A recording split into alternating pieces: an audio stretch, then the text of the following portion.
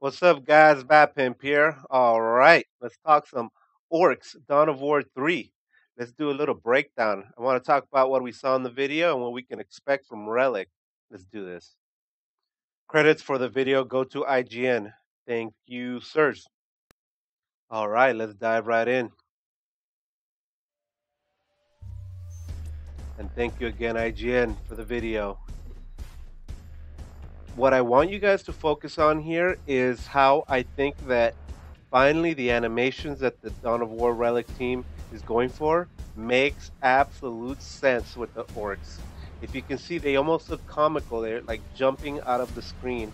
Everything's trying to grab your attention. Honestly, I like it. I really like how the buildings are moving. But in this aspect, in this sense, it's for the orcs that I like it. I'm not sure if I like it for the Space Marine or Eldar. It just makes sense. I mean, look at that walker.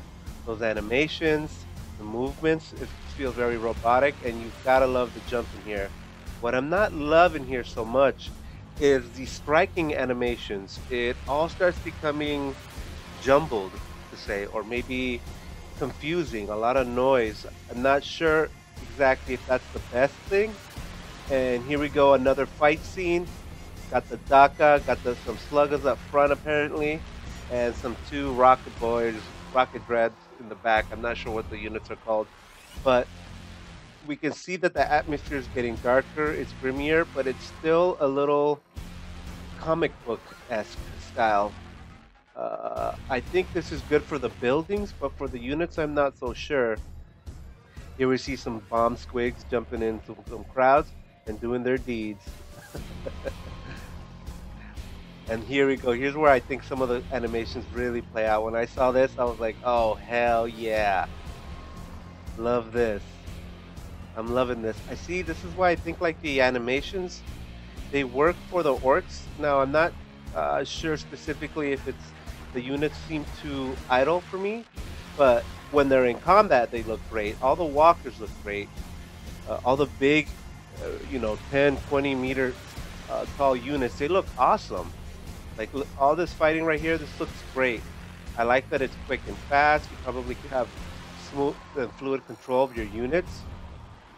It's all looking great as far as this, but my fear is that the infantry units are not getting the same level of detail, the same attention. Here's another fight scene, and this is where I start saying that it starts becoming too much. Like, it's great to watch, don't get me wrong, but I don't know how I'm going to keep track of this. But the things that we want to capture attention on are like the Gorka Morkanot in the back, all the death threads in the vehicles. They look fine. They look fantastic. Like, they really caught the essence, especially the Morkanot. The movements is exactly how I imagined it in my mind when I read the books and everything. But some of the infantry animations are just being lost. I guess, on me. Like, it's becoming a lot of flash. Maybe we can lose some of the flash for the infantry to start looking better. And here's a prime example of what a fight scene could be in Dawn of War 3. But there is so many things to keep track of. Obviously, this is the first time I see it. First time you guys see it, I imagine. And the noise that's coming out from the combat scenes is becoming confusing, becoming,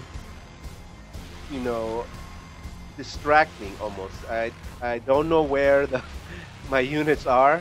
I don't know where the orc units are, where they should be, but it seems like the Eldar being the fodder for this round. I'm sure they were tuned down just to see the awesomeness that is orcs.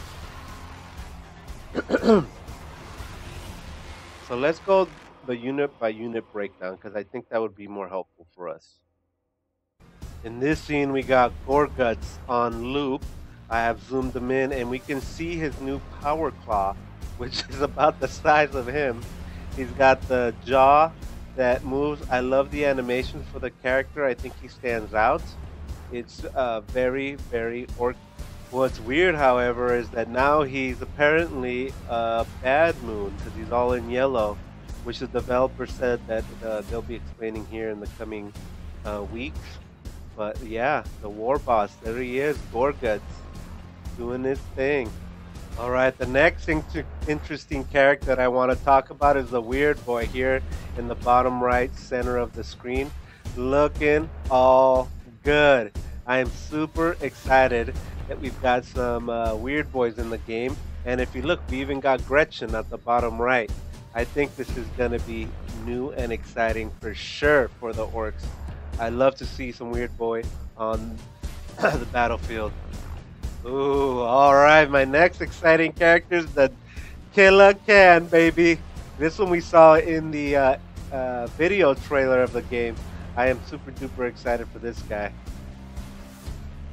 All right, the next bad boy is the truck. And we saw this earlier in the previews where these guys throw out the orcs from the back. Looks like at the top here we got some kind of looted tank. I'm not sure which one it is, but it looks pretty dope. So after it's all said and done, what do you guys think? Is the Ork Reveal good? Is that what you wanted to see from the Orks? Did you expect something different? If you want to know what I think it's the best that I've seen so far. That really captures the Orks. Really capture what I think the developers have been trying to express in their new stylistic take on the Dawn of War series. I think they really represent it. The other ones I'm not so much sold on, but I love Orks, so I think they should be a little more fun, a little more cartoony.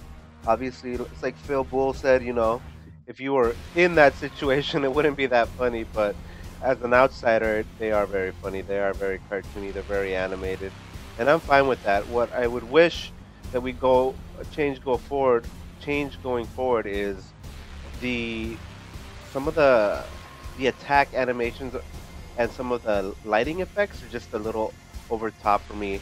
It feels like it kind of distracts from the game itself. But we'll see. I mean, we haven't seen the final release, so things could change since by then. We'll see. All right, Bat Pimp out, guys. Let me know what you think in the comments.